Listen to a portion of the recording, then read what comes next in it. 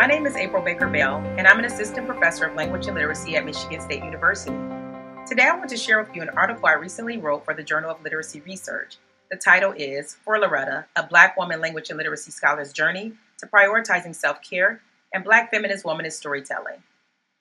In the article, I use a methodology that I refer to as Black feminist womanist storytelling to weave together stories from my childhood and early years on the tenure track to illuminate how Black female language and literacy practices and the strong Black woman trope develop across a lifespan.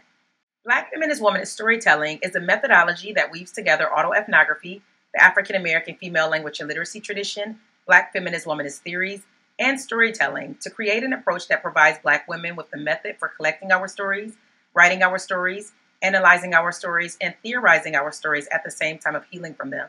In this article, using Black feminist womanist storytelling enabled me to put my racial, gender, and sometimes class experiences in conversation with one another through storytelling.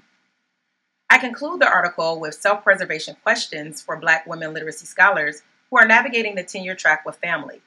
This research is significant as scholarship that centers Black women literacy researchers' lived experiences is missing from the field.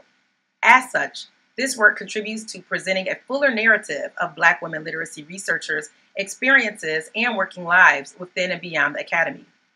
This research also expands the field's knowledge of what counts as literacy research by understanding the complex racial and gendered lifespan literacies of a literacy researcher of color. It is important for institutions and organizations to consider this knowledge, experience, and stories as recommendations to sustain Black women in academic spaces and shift the culture of academia to support Black women's work and journeys.